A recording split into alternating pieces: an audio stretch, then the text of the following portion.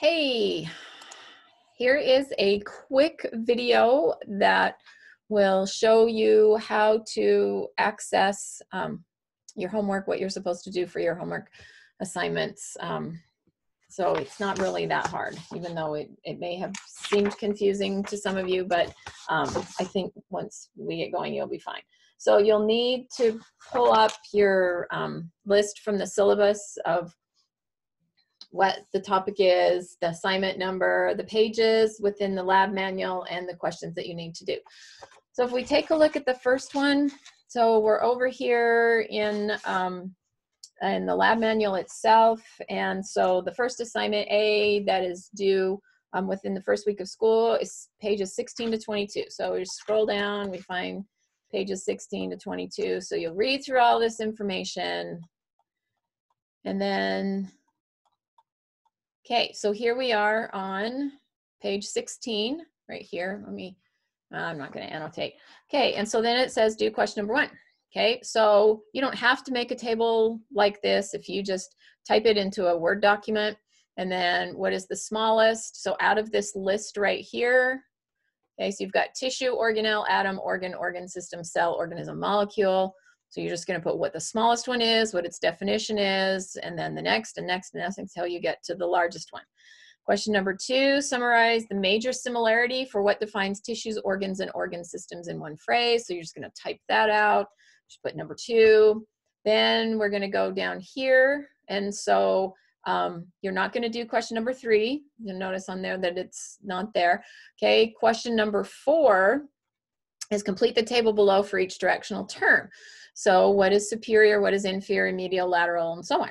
Okay, question number 6. So you just keep going. So here we are to question number 6. So it'll be under the check your understandings. So then you're going to answer 6, 7, 8, 9. Then you're going to go to 10. Here we are, 10, 11, and 12. And now you'll see we're on page 22. So those are the questions that you answer under the check your understanding for lab number 1. Let's go to the next one, to cells. So that starts on page 30. So we're going to go way down here. Let's see what page we're on, 29, 30. All right, so here we are at the picture of the cell. Now, if you don't have the ability to copy and paste and then type into these, I know that in the past I've had students that knew how to do that. Personally, I don't know how to do that, so I'm okay with that. You can just put in your next document parts of the cell, and then you can pick wherever you want to start. Top is always best, and then so if you go clockwise from intermediate filament, then you would type in what that is and what that is and then what that is and all the way down into the boxes. And here are the words that you're able to use based on this picture that's up there. Okay, so it's the same picture. All right, then as we go down to pages 31 and 32, let's get to those pages.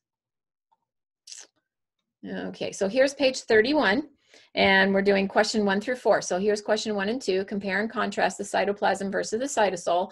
And then number 2, summarize the function of the plasma membrane in one sentence. And then we go down to page 32, and here is question 3, name one major structural similarity and one major structural difference between cells and organelles, and then complete the table. And there it is. And then that's all that you have to do for B. So then you would just put all those answers into a document, and you want to just label it B, maybe put in your header that your name and answer B, whatever you want.